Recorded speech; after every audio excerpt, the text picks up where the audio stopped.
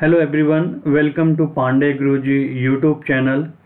In this video, I will discuss about the Infosys SQL interview question. So basically SQL interview question basically asks for the profile of the data analyst, and this is the question related to the store procedure. As I discussed, store procedure plays very important role on the interview. So if you have the better understanding on the store procedure, so I already provided you the complete store procedure training on my channel, so you can find the complete store procedure and user defined function. I have 40 video which is related to the user defined function and the store procedure in the both English and the Hindi language. And if you have the complete understanding of the store procedure and the user defined function, you can crack any type of the interview. So this is the very interesting question asked for the data analyst profile in the Infosys. So one of my student, he attended the interview, and he faced this is the little bit advanced question. So if you have some type of the experience in the SQL, and if you are attending the interview, this type of the question definitely you will get. So let's discuss about the what the question is there.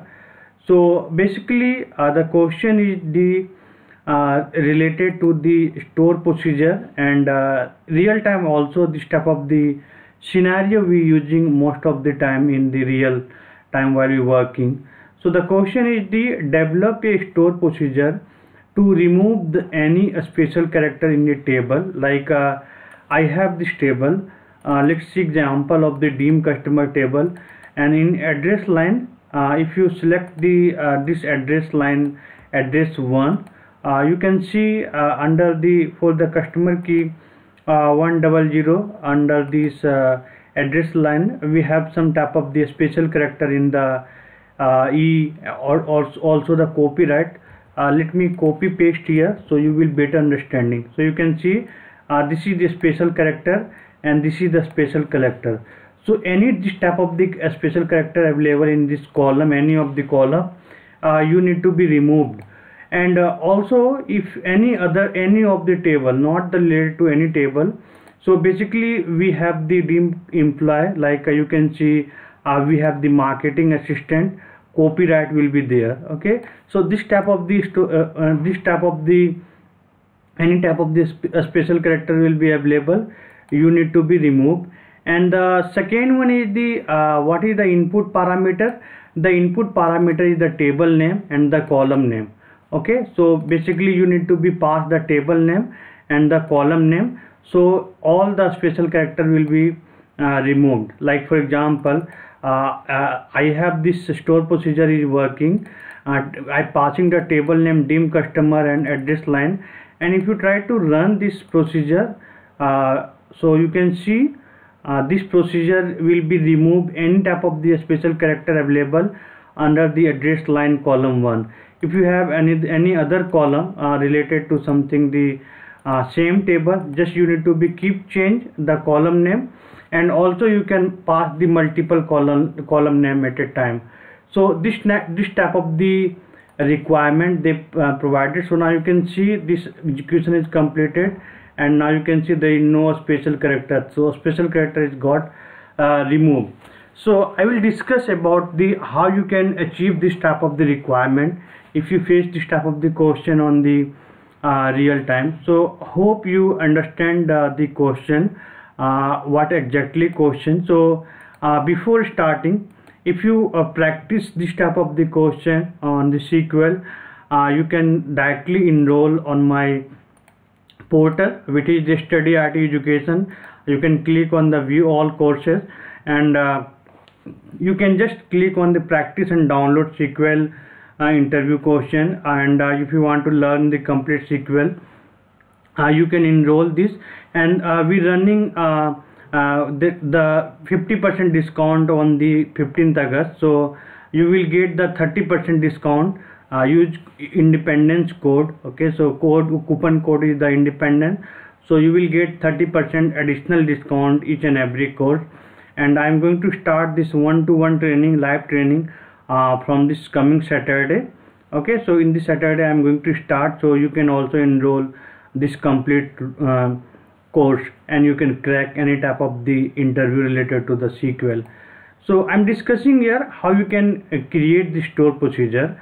So I will discuss how we can, let me create the scenario again. I have this again this table. If you can see, we have some type of the special character. So to develop the store procedure, first we need to be check that this procedure is already available in the database or not. So before creating, you need to be check this procedure is already available. Then first need to be drop and then create this procedure. And as per the requirement, we need to be create for that input parameter is the table name and the column name.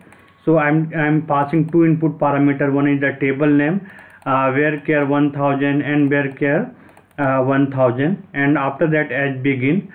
So basically to remove the special character here, we need to be use the dynamic SQL, because if you use the select star from table name, okay, so basically where column, what you need to be do, so from you need to be concatenate with the table name.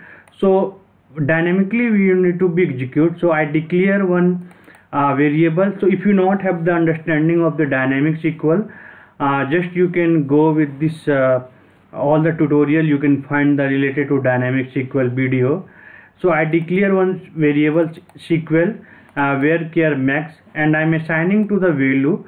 So basically I'm updating the table. So update table name. So we concatenating with this plus symbol with the table name. I'm setting the value. So if you do manually something like that, okay, like let me show you through some type of this special character. If you want to remove from this window, okay, so basically what you can do, you can just use the replace function. Okay, so update the table name. So in place of the table name, you can put the something like a dim customer. After that you need to put the set command. Okay, so set, you need to be use the which column you want to update. So basically we changing frequently the column name, so that is the reason we use here the column name as a concatenation. So if you use the column name is equal to replace function from where you want to replace. Okay, so again you need to be pass the column name. Okay, so basically here you need to be use the replace function. So replace function is basically what they're doing, basically whatever the value will you have, like suppose if you have the this copyright, okay, so like let me paste this copyright value here. Okay, so basically they will replace with the copyright. Okay, so just you can use the copyright with the some space. Okay, so like some space should be there. So what will be happen, they manually replace all this copyright to the some single space. So once you execute manually run this part of the code, what will be happen, they remove from this any type of the special character which is the copyright will be there. So now you can see copyright got removed from here. So same thing we can apply for any type of the special character. So so you can see this type of the special character is there. So I taken the couple of the examples. So you can see copyright will be removing. I use the here the copyright here. So at the A something special character will be there, U will be there, something copyright, if you want to use the complete copyright character will be there, R registered trade will be, trademark will be there. Okay, so percentage symbol is different.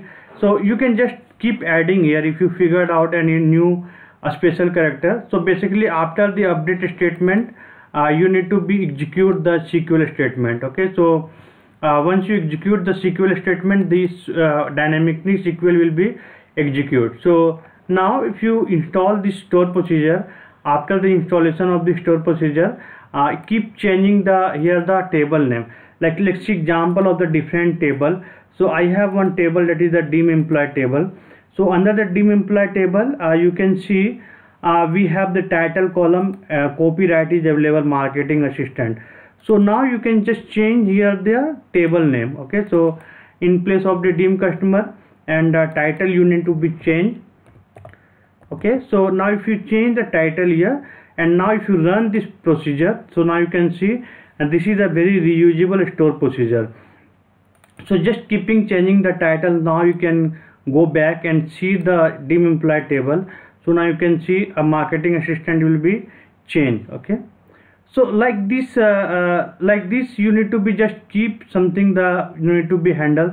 So now you can see something coming like the marketing AB assistant, they change the some type of the structure of the table. Okay, so basically you need to be more focused on this particular what you put it here, the something replace statement. Okay, so you just keep in the whatever the special character they provided you the client here, so they can just you can put the in under the replace function.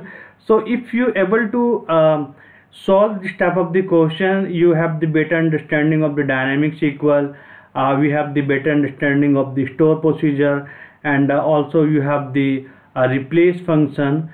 So how you can use the replace function. So this is a very reusable store procedure will be there.